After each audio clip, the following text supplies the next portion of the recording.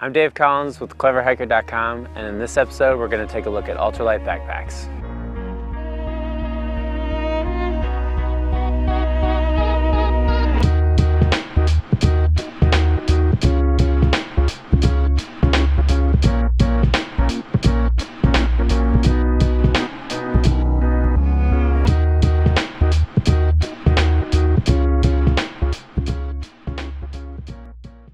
The concept of an ultralight backpack is very similar to that of a traditional backpack.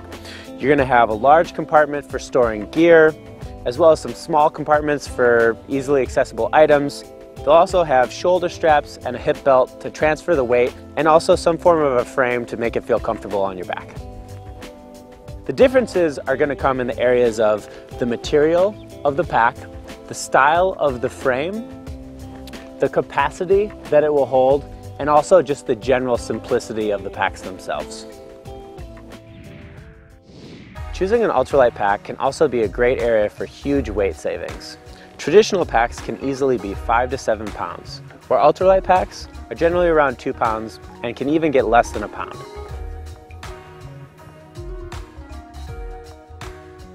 Traditional backpacks are built out of very thick, sturdy, heavy material. They're made to take a beating. The problem is that your legs and back are also going to take a beating under the weight. Ultralight backpacks save weight with thinner materials like thin versions of ripstop nylon and Cuban fiber. Because the materials are a little thinner, you're going to lose a little bit of durability, but they're not feeble by any means.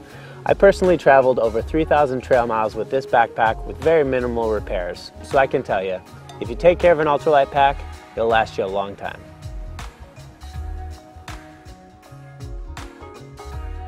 The style of frame is also going to be different in an ultralight backpack.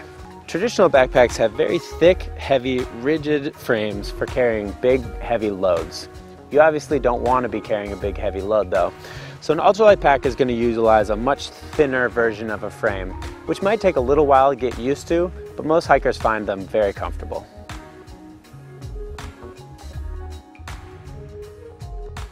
Ultralight packs range from something that might have a thicker frame for someone who wants a little bit more support, all the way down to a pack that might not have any frame at all. You can sometimes use a sleeping pad to slide into your backpack and have a makeshift frame for while you hike. And some backpacks also utilize metal stays that can help add support but won't add too much weight. An ultralight bag is also going to save you weight through simplicity of design. With a traditional pack, there's lots of pockets, straps, pouches, clips, and zippers, which might seem like a convenient way to carry your gear, but the problem is all that extra material adds up to a lot of weight. In an ultralight pack, what you're going to get is one main compartment, top loading for holding all your gear, a pocket on the outside that's mesh, as well as a couple pockets for easily accessible gear. One great benefit to ultralight hiking is that if you're bringing less gear, you're not going to need as much space in your backpack. For that reason, ultralight bags generally tend to have less capacity than traditional backpacks. Traditional backpacks will generally have 60 to 80 liters in volume, but you got to remember, having a big bag is going to mean more materials, which is going to add up to a lot of weight, and also, if you've got a lot of space in your bag, you tend to fill it with things that you might not need.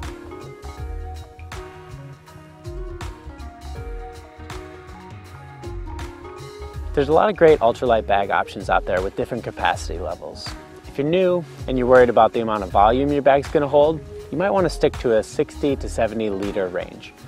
If you're confident and committed at your ability to get light, there's a lot of options out there in the 50 to 60 liter range that should be able to carry you on any length of trip.